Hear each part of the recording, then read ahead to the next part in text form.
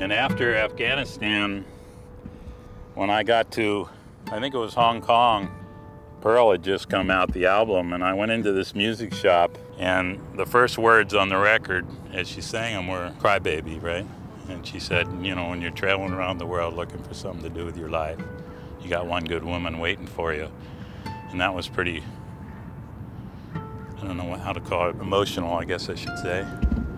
Because that was literally the first words I heard after hearing she died and after seeing her the last time.